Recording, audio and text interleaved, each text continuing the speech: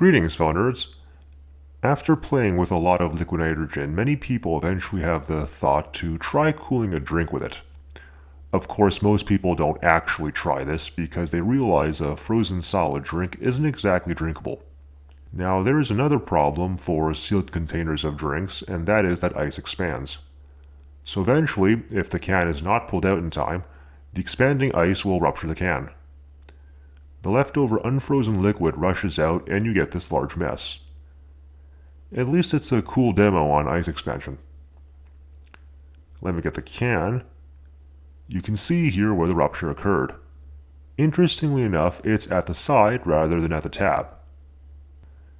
Anyway, thanks for watching.